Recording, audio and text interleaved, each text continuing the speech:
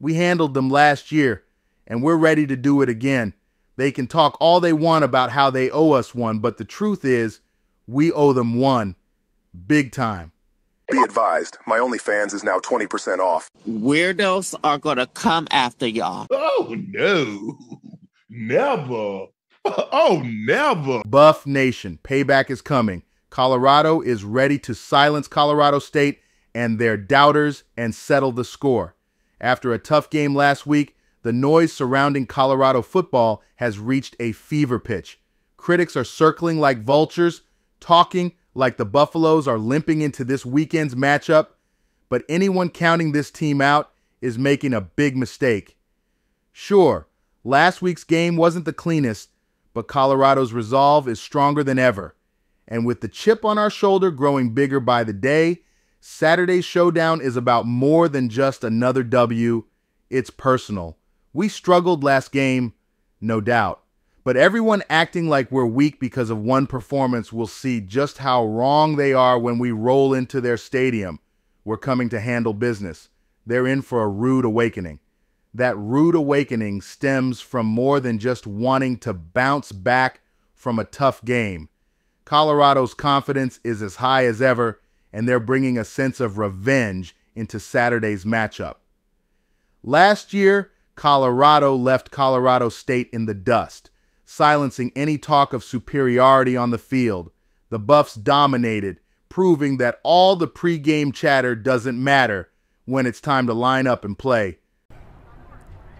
We owe them one, and that's just something that's been sitting on everybody, mind since we came back from break. We owe them, and we walked away from that game, as we kind of left it all on the field. I don't feel like we left it all on the field because we should have murdered them guys, and they came out with that attitude as they were on top of the world, and this ain't no Cinderella story, so we coming for revenge. Yeah, they came out with that attitude and thought it was going to be a cakewalk. They saw the reports, 27.5 points or whatever it was, and they got a rude awakening real quick. And I think it goes to show that the hype, the media train, all that, it only gets you so far. At the end of the day, you have to line up 11 guys against our 11 guys, and we'll find out who wants it more, and we'll see how far Instagram followers gets them. We all came here to play football, so at the end of the day, the millions of followers and fans that they then produced and got, and celebrities that then jumped on their side because of who Deion Sanders is, at the end of the day, Deion Sanders ain't playing. It's those players playing, so those players better back up on what they speak about. We handled them last year, and we're ready to do it again. They can talk all they want about how they owe us one, but the truth is, we owe them one. Big time. And that's where this game goes from being another in-state showdown to something much deeper. Colorado hasn't forgotten what happened to Travis Hunter earlier this season, a cheap shot that took our star player out for weeks.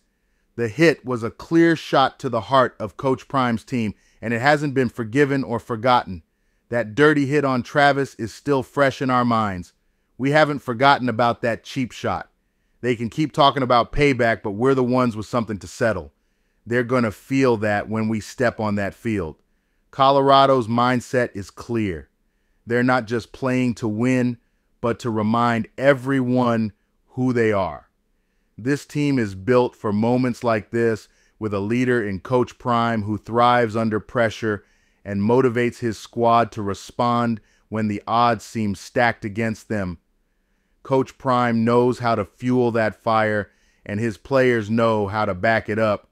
For all the talk about Colorado being a media darling, the team understands that social media followers and celebrity fans don't win football games. Wins come from heart, grit, and execution on the field. This weekend, they're ready to prove it. The disrespect and trash talk only add fuel to the fire. We're coming to win, to dominate. All the talking, all the trash, it's nothing new to us. At the end of the day, it's 11 against 11, and when the pads hit, we'll see who really wants it more. This ain't about hype. It's about showing up and playing football. Saturday's game won't just be about redemption for a tough game last week. It's about defending Colorado's name, settling old scores, and sending a message loud and clear. Don't ever count this team out.